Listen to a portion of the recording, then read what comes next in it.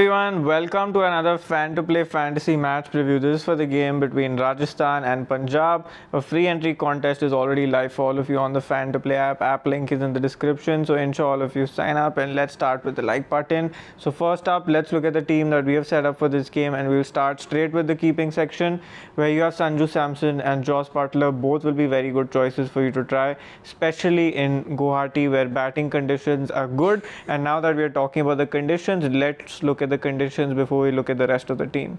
So these are the conditions on offer. There are short boundaries on one side and 72, 76 meters, 78 meters on the other, and square boundaries also quite short at 62 and 66 meters. The last game that was played here was an India-Sri Lanka ODI in which there were a lot of runs scored. India scored 370, Kohli scored 100, and then there was 300 plus scored by Sri Lanka back in the chase where Dasun Shanaka hit 100. So there was no shortage as far as runs were concerned, and this is what the pitch looked like. And you can see, I don't know if you can see clearly, but from these images there was quite a lot of dew. If you see this image here, there was a lot of dew on the ground, which means we can expect more of the same unless and until that chemical is used heavily, and the pitch was pretty much flat out for batting. So that's as far as the conditions are concerned. Now let's try to make the rest of our team based on the same.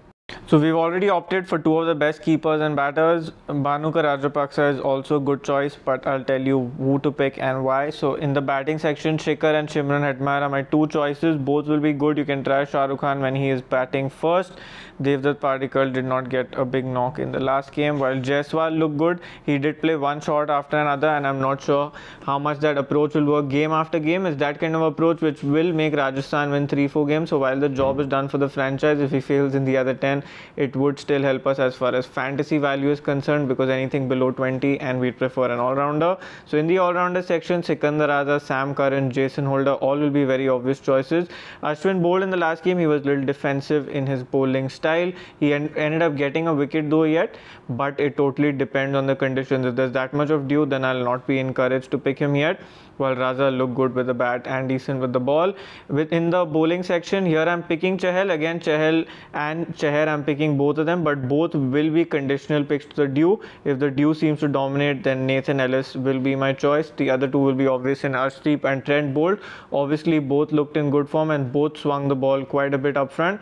And there might be the case where pacers have to do more of the heavy lifting. So in case Punjab bowl second, I'll take Chahar, but if Punjab bowl first, I'll take Ellis.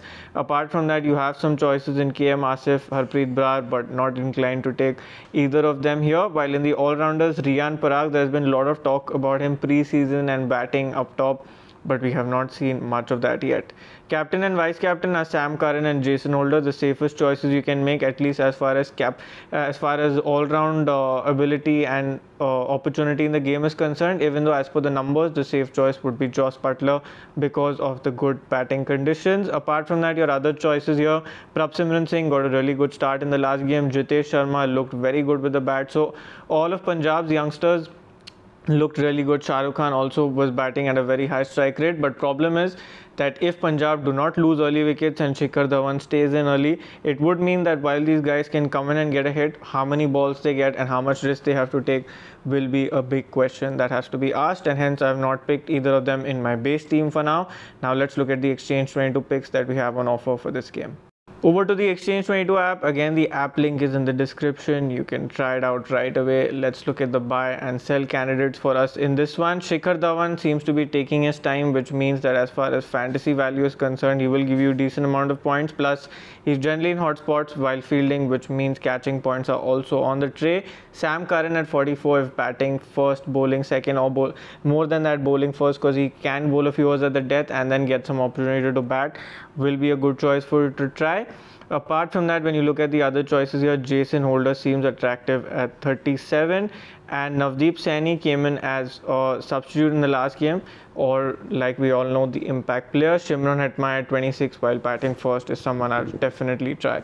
So these are my Exchange22 picks for this game. You also have multi-baggers, and just to explain the concept of multi-baggers, you have to select whichever play you think will score the highest amount of points in the game. Only one player will be selected as multi-bagger. So example, I select Rabada here, I buy 1 share of his, and here his estimated return is mentioned at 14.82 times. Means if I buy 1 share for 10, I will get 140 back if he is the highest point of the game, but if he is not, then I will get back 0. So that is how the concept works. So you have to basically try to predict the best or the highest pointer. You can obviously buy shares of multiple players. Example, if I'm confused between Arshdeep and Chahar, I buy both, and then either I get 110 if it's Arshdeep, or I get 386 if it's Rahul Chahar.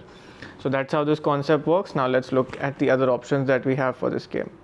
So yes, the happy hour will be live for bonus usage on Fan to Play. 25% bonus can be used from 2 to 3 p.m. exclusively on the Fan to Play app, and they have the 25k free entry along with the FCP investment leaderboard. I shared a ranking update yesterday. We'll share another one tomorrow. I'm happy to see many of you are taking part. Ensure that all of you do so. You'll get a 200% bonus on your first deposit on this app, and you'll also get free tickets for the Grand League. The app link is in the description, and you also get an exclusive discount and sign up bonus on Rario. You have rupees 800 sign up bonus just to start off, and once you play the trial contest, you will get 800 more. The trial contest also has some rewards that are live on it, so ensure that all of you try it out. 50% discount up to rupees 1600 once you complete playing the trial game.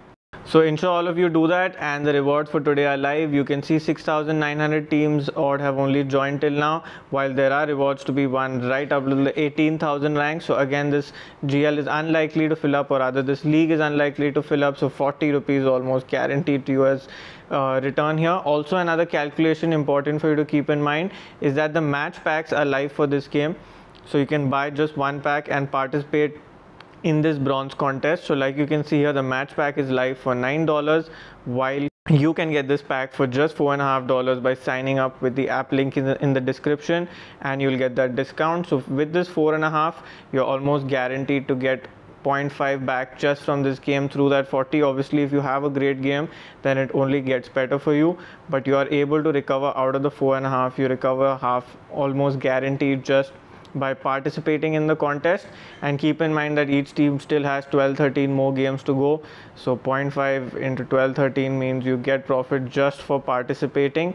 And then as the league goes on, if you manage to crack one of these big prizes, it only gets better for you. You also have the option to sell the card back in the marketplace in case you don't like the game, so you get the value back for your cards and you just buy once and play throughout the season. I hope all of you enjoyed this preview, and the prediction for today for you to make is, how many runs do you think Sanju Samson will score? In the comments, just for fun, how many of runs you think he'll score in today's game? You can mention 30 out of 26 balls. Maybe that is your prediction for the day. So ensure that you make that prediction below. Smash the like button before you leave this video, and I'll see you all very soon for another one. Thank you so much.